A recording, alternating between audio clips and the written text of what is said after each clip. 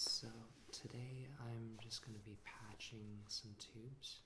As you can see, I've got a fair number of tubes to patch here. Yeah, it's just one of those things that pile up. Now, I'm not really going to go into too much detail about how to do this because, I mean, the process is pretty obvious and you can just follow along and watch and listen.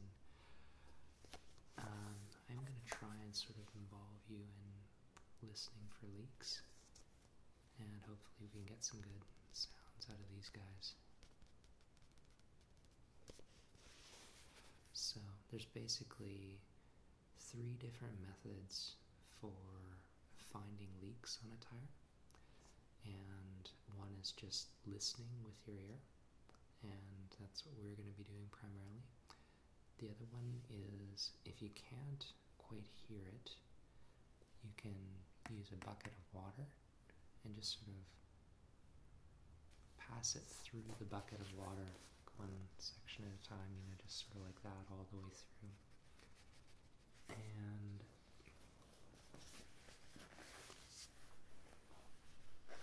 then once you've done that, hopefully you'll see some bubbles, and then you'll know where the leak is. Now, if I can get away with it, I usually prefer not to do that just because you have to dry off the tube afterwards, and that makes it harder to prepare for the patching. And the third method, which we won't really do at all, but you can try if you're ever doing this, is if you just sort of pass the tube underneath of your upper lip, you can feel where a leak is. And yeah, it's basically just because your lips are really sensitive. And so yeah, sometimes you can feel a leak that you can't even hear.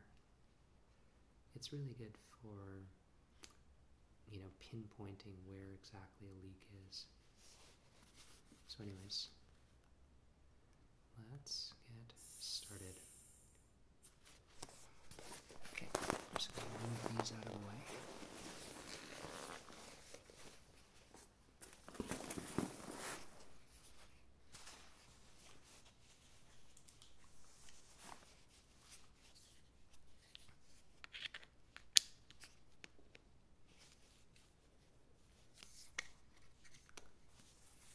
Okay, let's try this.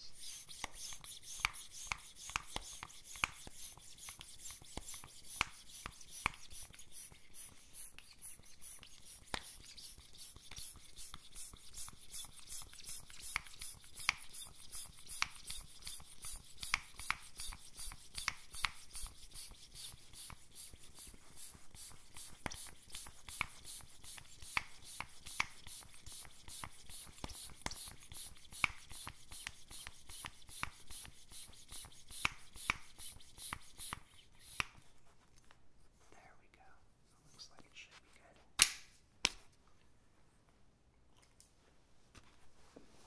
Just going to move it a bit closer here. There we go. Right. These things I find make a really neat sound when you tap on them too.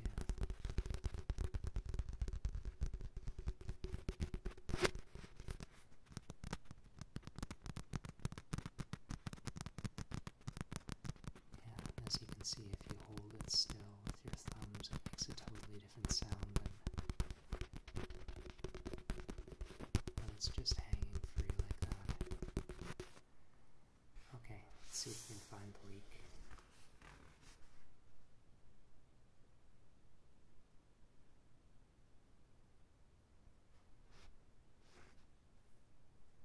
Hear anything?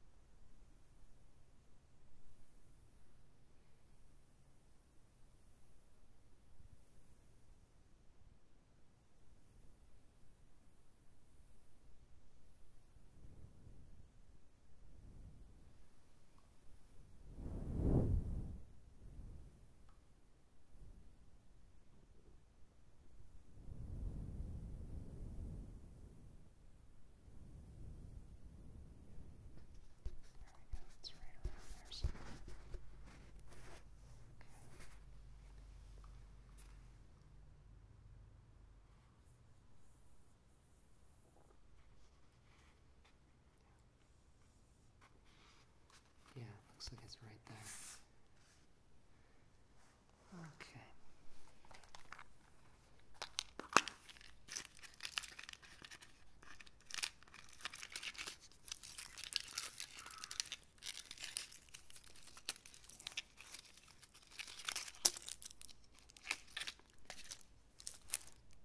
Now we can probably get away with one of these small circle guys.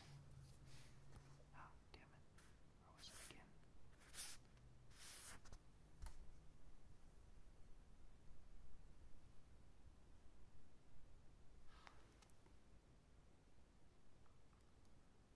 Okay.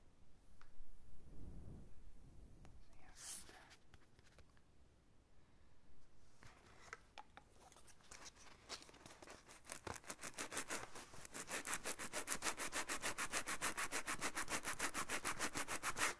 Yeah, this is just kind of to prepare the surface for the vulcanizing fluid.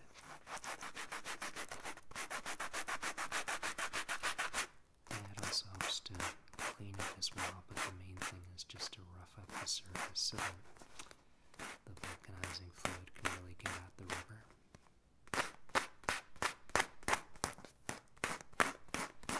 And you need to do a patch that's at least as big as the patch you want to put on.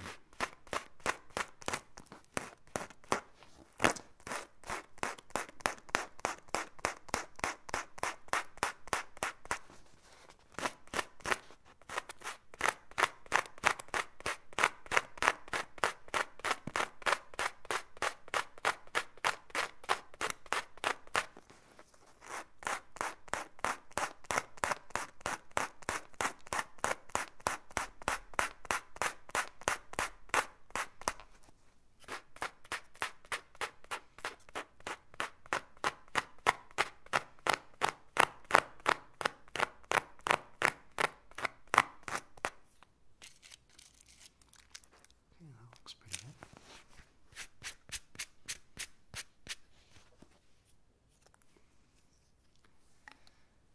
Yeah, I'm just gonna let some air out of this because they always go on better when they're mostly flat.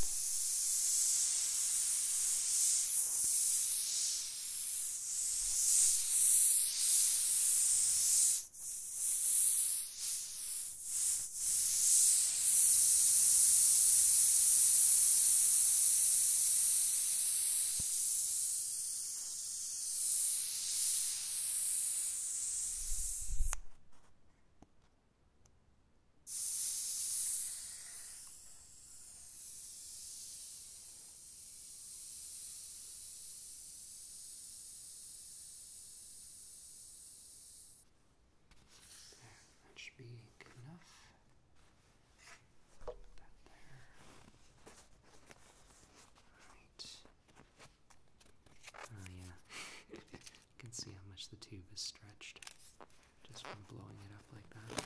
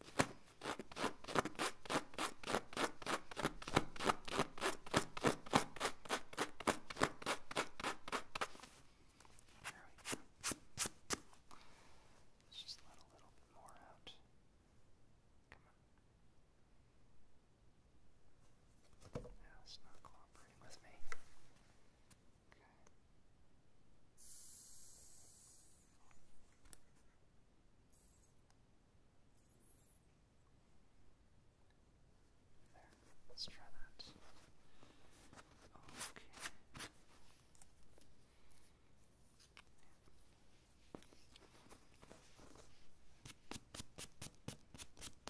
Yeah, you just want to brush off the dust. That's about all, really. Oh, come on. There we go.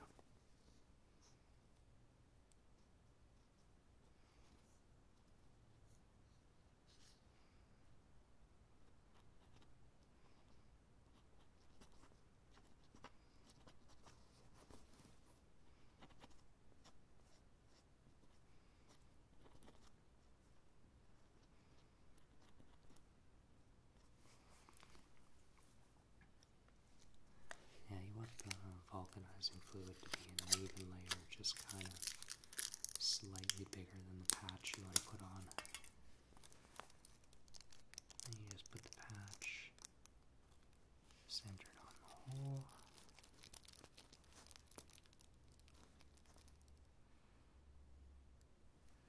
And you just press it in place.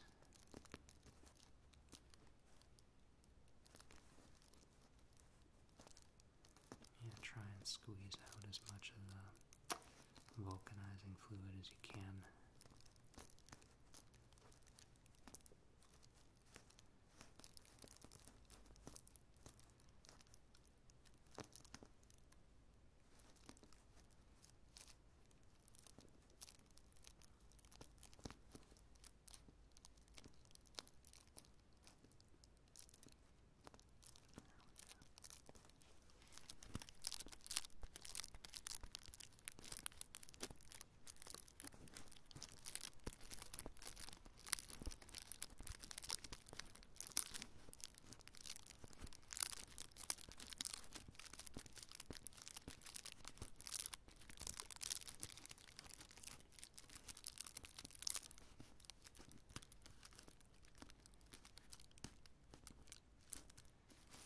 Okay, you can see it started to dry.